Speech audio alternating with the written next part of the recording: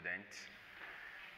Again, I am Mazi Udoji Kingsley, your mathematics teacher. And today we'll be looking at another branch of mathematics, which is mensuration. And of course, before we went on first term break, we were already discussing areas of some solid shapes. So we are going to continue from there. Now, today we'll be looking at areas and volumes of solid shapes. That is the topic. Then areas and volumes of, I'm going to pick the one we are going to be treating first: sphere, hemisphere, torus, and disk. Okay, good. So now, this is the conversion table. For you to do anything, now linear measurement. We have 1 meter equals to 100 centimeter. You remember in your JSS2, you were taught King Henry doesn't usually drink chocolate milk, kilometer, hectometer, and all that. So if you use that, you find that 1 meter is equals to 100 centimeter. Now, when in metric, when you're in area, what do? You square both sides. Area is in meter square or centimeter square. So you square both sides.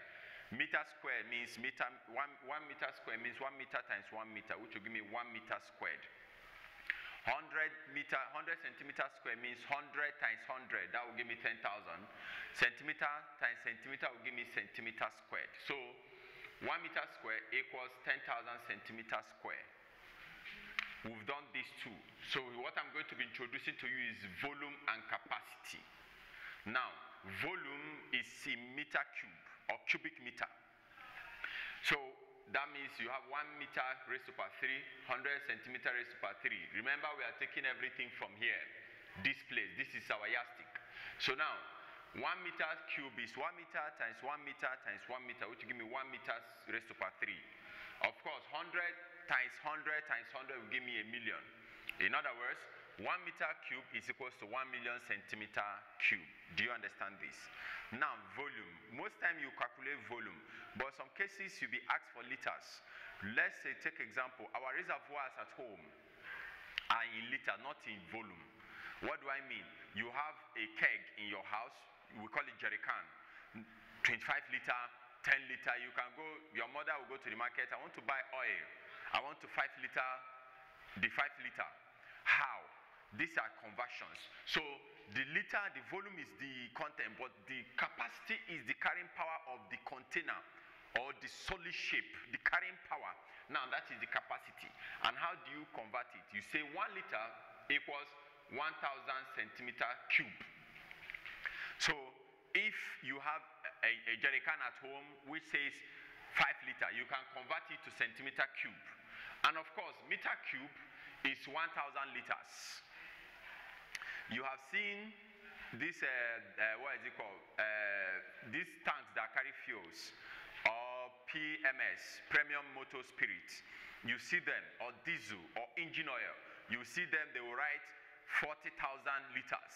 You can as well on your own, okay, how many centimeter cube is in that car, or how many meter cube is in that car, or in that lorry, or truck, as the case may be. So this is how you convert. I hope this is taken. Good. Now, I'm going to give you just two of it so you compare. A sphere, you know, I've told you. What's a sphere? A sphere is the circle that you know. But in the sense, circle is, does it actually exist? Find out. But a sphere, when we talk about a sphere, we're talking about ball, football, soccer ball. We'll be talking about metal rod. Metal ball. We're talking about orange. We're talking about something that are circle in nature, but they are 3D. 3D means that they can be felt. They are real. Now, a sphere, how do you know a sphere? It is perfectly symmetrical. What do I mean? Anywhere you cut a sphere, you have a hemisphere. What is a hemisphere? A hemisphere is half of a sphere. Hemisphere is half of a sphere. Hemi means half. Do you understand this? I've told you this before, but for the purpose of recording. Now, it is perfectly symmetrical in the sense that if you pick a sphere, you cut it, it is perfect. Now it has no edge or vertices. I've explained to you what an edge is, what a vertex is. An edge and vertex, you can only find it in a flat surface, like you have cube and cuboid. And then it is non-polyhedron. Find out this. We'll be talking about it, of course. So, polyhedron. Now, we come to torus. Torus is like your disc, but a perfect example of a torus is your donut with a hole. A perfect example of a torus is your boat. You know, boat you used to tie knot with a hole. The perfect example again is your tube of tire or tire itself with a hole. Now that is it. Now the hole, from this part of the hole, from the middle of the hole to this joint is the small letter R, which is the small radius. Now the big part from this to this point is this big radius, the big radius. And of course, if you extend it, it becomes the diameter. You know that already. So let's proceed. Now, how do you know? It is a folded cylinder with a hole. I hope you know that if you cut a tube of tire and you stretch it and you pump it, it becomes a cylinder. If you carry a hose of water, which is a cylinder, and you squeeze it in, turn it into a circular form, it becomes a torus. Now, it has a donut shape. I've told you that already. It has no edge or vertexes. It is non-polyhedron. Good. I hope you understand this. And like I said before, in next class I will explain it, but I want you to do it yourself. What is a polyhedron? What is it? Now, we move to the next one, formula. I'm going to give you this formula and I want you to capture it and use it subsequently, because all I'll be doing next is just come, I will solve. All we do is apply. Like I told you, mathematics is all about formula. Mathematics is all about formula. And that's why it's the simplest subject in the world. Get the formula, substitute correctly, and then work and get your answer. And of course, you can apply. It's very, very applicable. Now, a sphere. The total TSA means total surface area. Total surface area. The total surface area of a sphere is 4 pi r squared. The r is the radius, we know. And pi is the constant, which is always 22/7, or except you are given otherwise. Now, the volume of a sphere is 4/3 pi r cubed. Pi r raised to power 3. The r is 1 raised to power 3. Now, hemisphere, like I told you, hemisphere is half of a sphere. If you divide 4 by 2, you get 2. So 2 pi r squared. And then that is the surface area. Surface area. We have total surface area. The total surface area is when you cut a sphere, like your orange, if you cut it into 2, what happens? You find out that the edge is also a circle. If you cut orange into 2, the edge is also a circle. The top surface is also a circle. Not the edge, sorry, the top surface. Now, that means the 2 pi r squared multiplied by the circle the top surface is forming, which is pi r squared. You get 3 pi r squared. You add, sorry, not multiply. Now, volume, they have the same volume, whether surface area or not. The volume of a hemisphere is 2/3 pi r cubed. Of course, if you divide this 4/3 by 2, you get 2/3. Do you understand? Now we have torus. Torus, the total surface area of a torus, if you look at it, you find that you'll be having 2 circles. Area of a circle is pi r squared. Circumference 2 pi r, circumference 2 pi r. So you check it out. 2 pi r multiplied by 2 pi r. You have 4 pi square r capital R. Don't mix the two. This is a small r, the small radius, and this is the big radius. And I've demarcated them here. You'll be given in the question, so you will not get confused. So can we continue? Of course we can. Volume is 2 pi r multiplied by pi r squared. You should know pi r squared, where it's coming from. Pi r squared is the area of the circle. So if you multiply that, you have 2 pi squared r squared, then big R. Can we continue?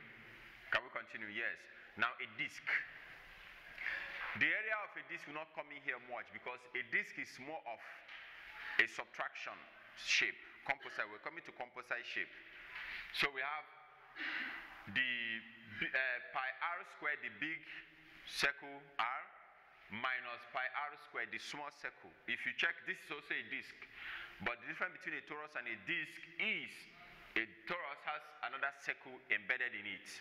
But without this circle, if you remove this smaller circle here, this is a disk. Do you understand? So, and of course, when you have a disk, this is the small r and this is the big R. Do you understand this? Now let's come back. And the volume of a disk is pi r squared. What is pi r squared? Area of a circle multiplied by its thickness. A disk has a thickness. You'll be given the thickness. Now, I think you understand so far. We are going to do one example that will cover hemisphere. And when we are doing it, we do both the surface area, the volume, so that we know that a sphere is over. Then I'll give you assignments. Then in your Schoology. Then after that, next video will be doing examples on hemisphere, torus, and disk, if time permits. Now let's move to example. The diameter of an iron ball used for shot put. You know the game of shot put? Of course, you have learned it in your PhD. Is 12 centimeter. Remember, we say diameter. Calculate the first total surface area. Second, capacity. And of course, you can't get a capacity without getting a volume. I hope you understand this. Mass of the ball in kg.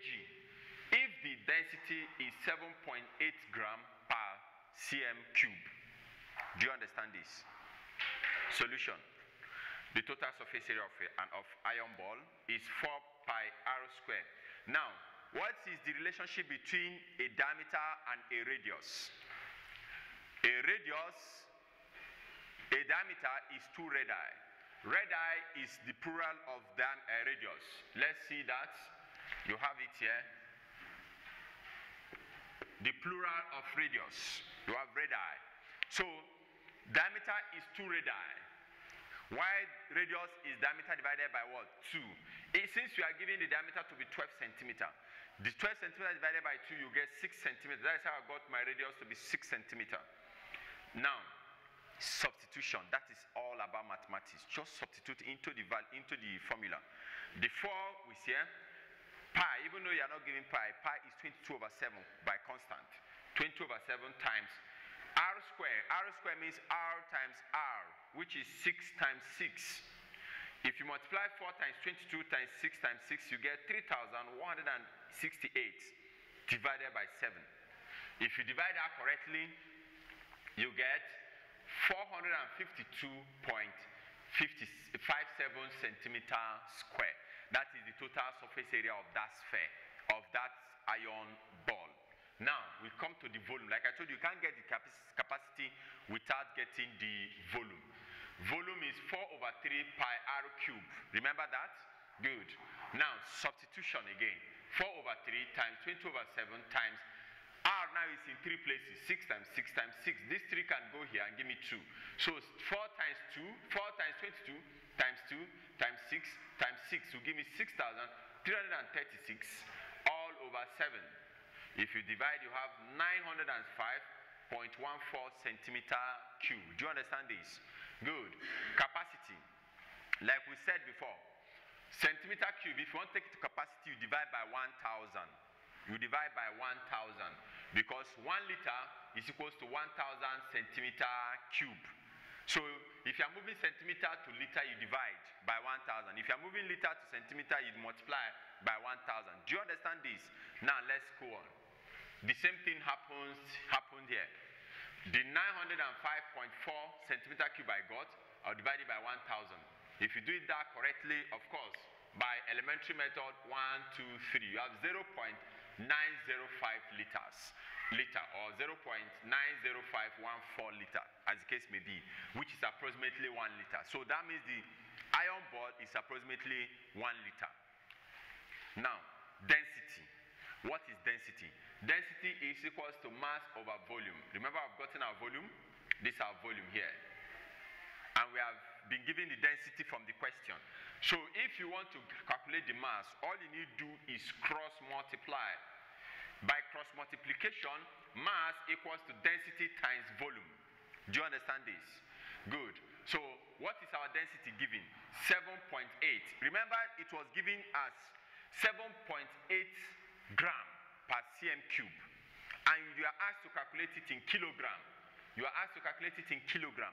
Now, using your normal metric conversion, King Henry doesn't usually drink chocolate milk. So if you are moving from gram to kilogram, you'll be dividing by 1,000. You divide by 1,000. So that will be 7.8 divided by 1,000, which will give me 0.0078 multiplied by the volume, 905.14. If you do the math, the mass of the iron ball will give what? 7.06 kilogram, which is approximately 7 kilogram. Do you understand this? Please, do you understand this? I'll be giving you assignments on the group chat that you'll be submitting. Then by the next class, we'll be talking about this hemisphere, the torus, and the disc. The examples, of course, so that you understand better. And after that, we'll move to other ones. I still remember Udoji Kingsley. Thank you.